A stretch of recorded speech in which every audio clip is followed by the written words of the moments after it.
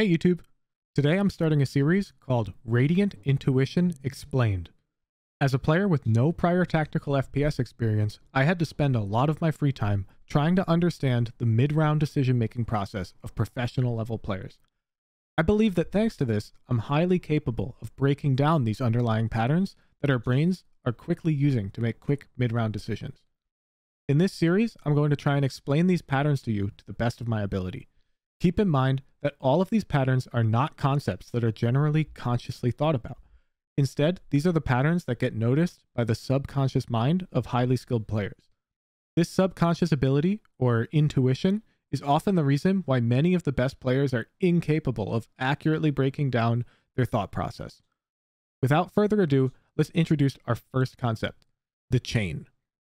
The chain is a mental shortcut that can be used to make aggressive assumptions about the positioning of our enemies. Let's take Ascent, for example, and run a normal team composition. Let's say our defenders have Killjoy, KO, Sova, Omen, and Jett.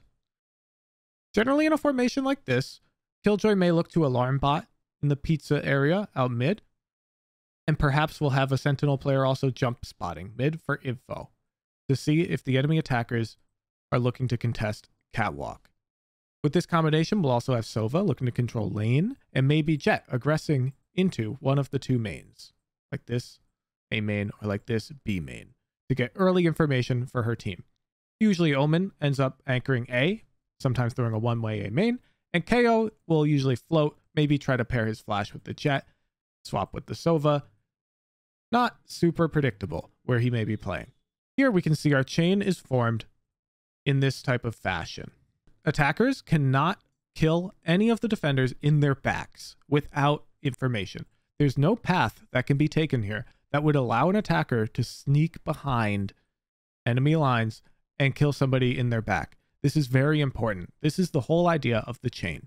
Let's imagine, real quick, that this alarm bot gets broken, maybe by a Sova shock dart, a KO grenade, anything. We are giving up control of market. And you'll notice if this type of thing happens, generally this Killjoy player is going to feel pressured to come this way and post up and make sure she controls market for her team to keep the chain connected. All right, in this round, we're playing Icebox attack. We've just gotten a pick mid and we're looking to take B. I'm grabbing the orb and our Sova is droning out B. Let's watch. Two here. You want to run A? Want to run A? Hey, let's go. Reset. Wall up. Reset. Leaving. Okay. So to your mind, it may look like, okay, you saw 3B, so you're going to go A. However, it's deeper than that. While it is correct that we should go A because we saw 3B, we can also state that nobody is on A, thanks to the chain. Let me explain. We're on Icebox, and let's put ourselves in the defender's shoes. The defenders have positioned their Raze mid, who I've killed at the start of the round, and then we spot Chamber, Sova, and finally Reyna on B site. Now, if we visualize their chain, which is connected here, it's safe to assume that the defenders want to keep their chain connected, which means there's only a few locations that the final player can safely be positioned. Where would that be? This is why we can assume A is open. If Viper were playing on A right now, their chain would be broken and there would be an opening in mid. Due to this, we can confidently state that Viper is either kitchen, boiler, or tube, or maybe even orange. These are the more likely locations for Viper to be playing because we've seen 3 on B. And if Viper were A, they would have a deconstructed chain. So immediately we go to run A. Here you can see in the timeline, when we've planted the bomb, sure enough, Viper was somewhere in the kitchen area as we've planted after we ran A. If we'd only seen 2, we would have had to be more careful about the A player because that could mean that Reyna was boiler and they would have a fully constructed chain here, allowing them to have a player on A safely, and we would have had to clear it. But since we knew there were 3 on B, we ran with our knives out onto A. I hope that helps. Let's go look at another example from a professional game.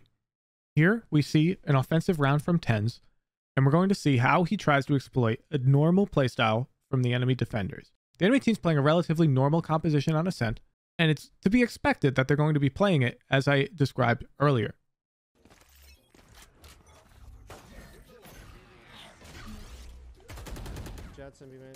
Here we see TenZ contest B main and notice that Jett is aggressing it. This generally means that they're not going to be pushing into A main very aggressively. Usually the defenders will only push into one of the two mains. His team looks to take control of mid and they don't see anything close. This is important. This generally means that the enemy team is probably going to have one of those deep players back mid or even on that cap looking to jump spot for info about how the mid play is happening. TenZ knows this. TenZ updrafts and takes an advantageous angle on the jump spotter where he'll get more time to shoot at them while jump spotting and gets a crazy pick. Now the chain has been broken. It's almost certain that this Jett and this new Sova dart means that Jett and Sova are on B side. There's a clear gap in the middle here that's been opened up thanks to this pick, and the attackers are going to take advantage of that.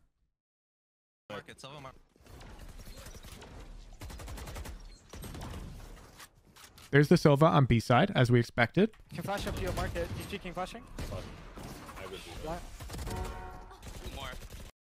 They happen to see Chamber was also B side, so now we know there's only one player A side, and that one player has two options.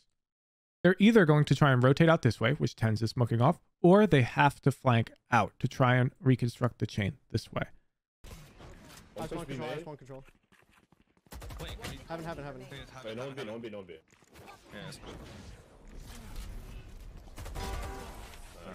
TenZ goes for the aggressive fight on the Omen, and they win the round. If you enjoy the content, don't forget to like, subscribe, and join my official Discord over at discord.gg/woohoojin. Here you can enter free raffles to win free VOD review live on stream. You can also support me with a premium membership, which unlocks access to private VCT restreams, professional player analysis, shared professional strategy channels, and much more.